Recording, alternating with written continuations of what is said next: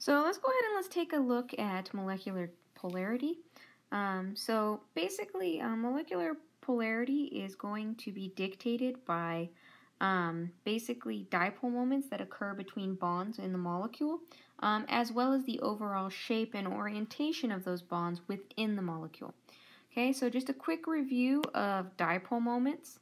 So basically, if we have, for instance, HCl in this case, basically we look at the differences in electronegativity between the atoms.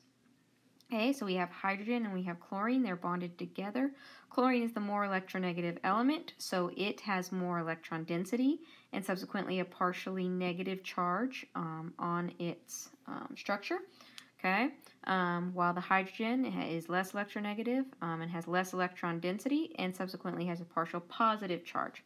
Okay, so this difference in electronegativity creates a dipole moment, and we represent that dipole moment by this arrow. Okay, the positive end of the arrow is going to be in the partially positive end of the molecule, and the tip of the arrow is going to point towards the partially negative portion of the molecule. Okay, so the dipole moment obviously is going to be dictated within a linear molecule based on whichever one's more electronegative. Now, we do have to consider now that when we get into more complicated molecules, that electronegativity differences could be canceled out, or those dipole moments could be canceled out based on symmetry and things of that sort. So we're going to take a look at that.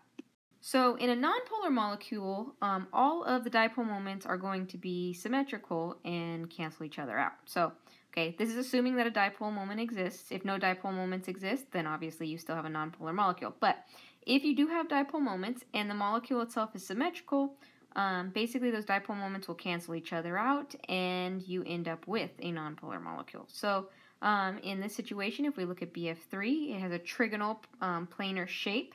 And all of the bonds are all equivalent. They're all equidistant from each other, and basically there's a high level of symmetry in this molecule. So basically, in this case, even though you have dipole moments within the individual bonds, the overall symmetry of the molecule cancels them out and gives you overall a nonpolar molecule. If we go ahead and look at polar molecules, in the situation of a polar molecule, you don't have basically symmetry that allows the dipoles to be canceled out. So in this case, H2O is an example. We know that H2O has a pair of lone pairs on its central atom as well as two hydrogens bonded to it, to that oxygen. Okay, so hydrogen is less electronegative, so oxygen is going to be the more electronegative element, and so your dipole moments within the bonds individually are going to be pointing towards the oxygen. Okay, so this coupled with the lone pair present gives us an overall dipole moment in this direction of the molecule. Okay, so around this area of the molecule, you're going to have that partial negative, and around this area of the molecule, you're going to have partial positive moments. Okay, so you have a polar molecule in this situation because you have dipole moments and you have a lack of symmetry in the molecule. So what's an easy way for us to determine if we have a polar molecule? Okay, well, we're going to look at that. The easiest way, in my opinion, to figure out if you have a polar or nonpolar molecule is to look at the types of atoms that you have bonded to the central atom, as well as if you have lone pairs or not. Okay, so if you have dipole moments within the bonds, but you have an atom with a set of lone pairs, okay, you are going to have a polar molecule. So in the situation where we looked at oxygen, okay, we have the exact same types of atoms bonded to the central atom. However, right, we have a lone pair set. So in this situation, we have a polar molecule because of the lone pairs and the lack of symmetry due to not having two other hydrogens bonded to that oxygen.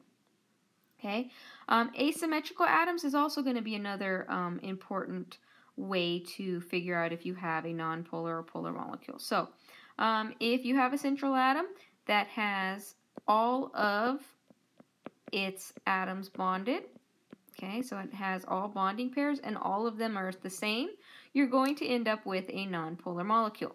However, when you have a central atom that's bonded to different elements, okay, that have dipole moments, you're going to end up with an asymmetrical structure, so you're subsequently going to get a dipole moment for that molecule.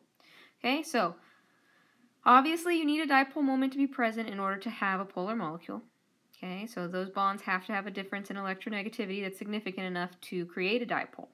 If you have that, then you're going to look at the central atom. If the central atom has all the same elements bonded to it, okay, then you will have a nonpolar molecule. If you have a different set of atoms, so maybe 3 of the same and 1 that's different, you will have a nonpolar molecule because it lacks symmetry. Okay. In that same way, if you have dipole moments within your bonds, but you have a lone pair on the central atom, 99% of the time you're going to have a polar molecule.